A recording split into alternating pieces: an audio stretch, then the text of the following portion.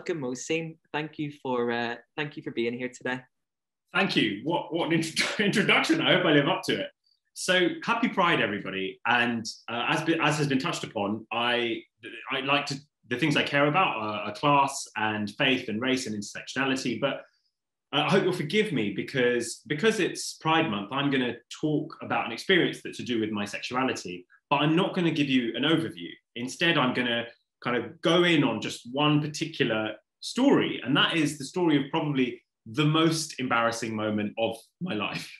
As was mentioned, I am a lawyer, and the Supreme Court sits at the top of the British judicial hierarchy. So that's the top court in the land. And in fact, it's probably one of the top courts in the world because of the Commonwealth, because it's the top court for some countries around the world as well. And the Supreme Court has 12 judges in it. And every year there's a competition to find 12 new young lawyers to be assigned to each of these judges to help them with all of the legal work.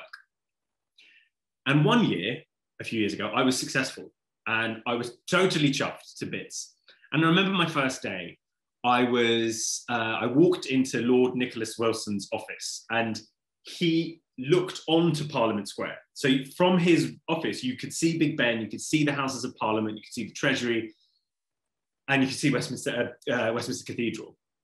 And I was so nervous because I thought to myself, I'm working with the person who's at the top of their game in my profession. So the only equivalent I can give you is, if you're a singer, it would be like interning with Beyonce. Like, this is how great it was. And he said to me, Mohsin, it's a real pleasure to meet you. And the first thing I'd like your help with is a speech that I'm going to be giving in Northern Ireland on marriage. And at the time, same-sex marriage was unlawful in Northern Ireland. And when he said that to me, I froze because I thought, oh my God, this really posh, very traditional, old, and I'm going to be honest, white man is telling me that he wants to do a speech on marriage and my job is to help him, but I don't want to. So he starts talking. And as he's telling me what he intends to put in his speech, I realized that quite apart from wanting to talk about how traditional marriage is, Lord Wilson wants to do the opposite. What he wants to do is talk about how marriage is a man-made concept. And so as a man-made concept or a person-made concept, it's elastic. So we can do with it what we like. Essentially, his point was, we should let same-sex couples get married because we invented marriage. And for me, that was lesson number one. I had looked at him and made a judgment. I'd looked at the color of his skin. I'd listened to the sound of his voice. I'd looked at his surroundings, and I thought about what he was going to say to me. There were misconceptions. And the thing about it was that this is what people did to me, and I hated it when people did to me. And here I was doing it to somebody else. And I learned a lesson in that. But I told you that this was a story about the most embarrassing moment of my life, and so I should come on to it. Now, we got working on the speech, and during the work, I realized that Lord Wilson didn't really like technology. So he would have his secretary print out his emails, and he would write a reply, and then she would send it off for him.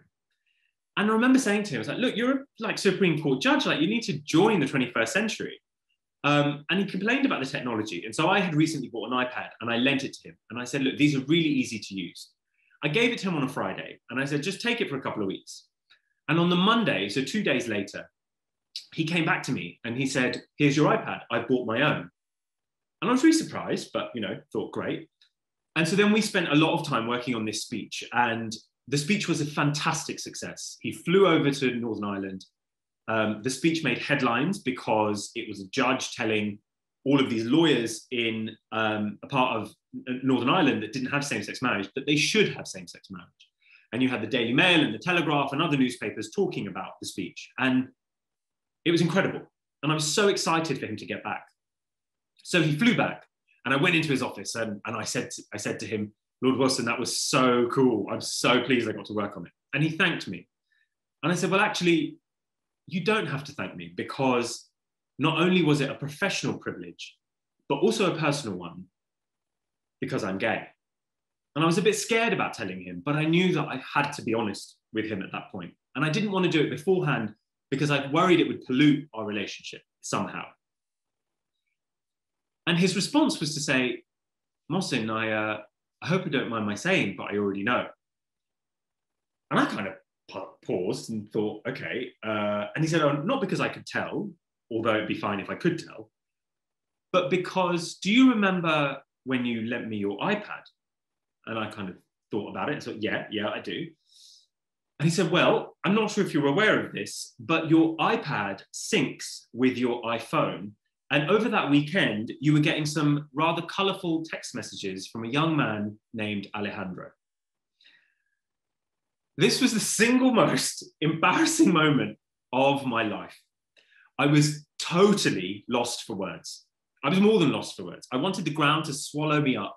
And I excused myself. And he tried to stop me, but I just rushed out of the room as quickly as I could. And I was too afraid to go to my desk because my colleagues were going to be there. And so I sat in this toilet cubicle thinking about my now ruined career. I had made a fool of myself in front of one of the top judges in the country, if not the world. I worried about what a laughingstock I was going to be amongst the legal profession. And I sat rocking side to side in that cubicle for a good 10 minutes. And I thought, who can I call? I can't call my parents because I can't tell them about Alejandro. I can't call my friends because they will laugh. And I can't call my legal colleagues because they'll be mortified the same way I am. In fact, the only person I thought about calling was Alejandro, but for reasons that I won't go into today, I didn't call him either. Coming out is petrifying. It's a really scary thing to have to do, particularly when you're younger. And I had always been in control of when I did it. And now I'd lost that control. And not only had I lost that control, but I'd lost that control in a situation where it really mattered, with somebody who I really respected. And I was so embarrassed. And I couldn't see a way forward. But I knew that I had to get up and go back into that office. And so that's what I did after 10 minutes in that toilet cubicle. And I went in and started to apologize. And he said, I don't want you to apologize. Come and sit down. And I sat down. And before I could say anything, he said, I want to tell you 3 things. Number 1, Mohsin, you have nothing to be embarrassed about. I want to know more about Alejandro. Please leave out all of the details because I have enough context from those text messages that I can fill in the blanks, but please tell me more. Number 2, he told me that he loved working with me. And number 3, he thought that I was an excellent lawyer and the other judges in the court agreed that I was an asset to the court. It was the most embarrassing moment of my life. And it's also the most powerful example of allyship I could ever give you. In this humiliation, in this deep humiliation that I felt acceptance.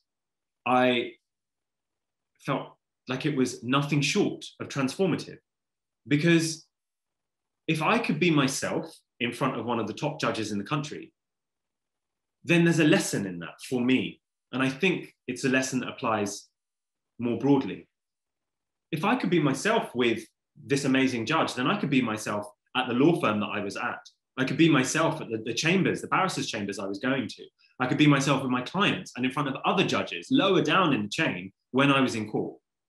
Because if one of the top judges in the world can see my naughty messages and still think that I belong, then so can everyone else. Now, before I end, I should reiterate, don't get me wrong. I am not suggesting for a moment that you share your naughty messages with your boss, because that will not go well and that is entirely inappropriate. But this story I've shared with you because for me, this is allyship. It came from a moment that I lost control. It came from, as I've said before, the most embarrassing moment of my life. And from it, I realized that I didn't need to be in control of coming out anymore. I was so far out of the closet that it didn't matter. That it meant, ultimately, that I could just be me. Thanks for listening to me speak today.